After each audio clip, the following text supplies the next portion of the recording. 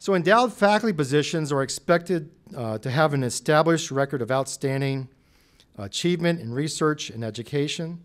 They bring prestige to the college, to the university, and they assure a high quality of academic programs, which in turn recruit high quality students.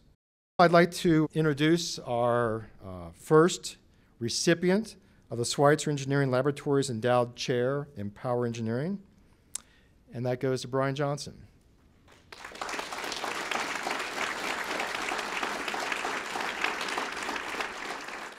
I can't begin to thank SEL. I guess my goal as we move forward is to try to continue to offer excellent experiences for the grad students and for the undergrads to make better power engineers who understand the greater set of skills that they need to know.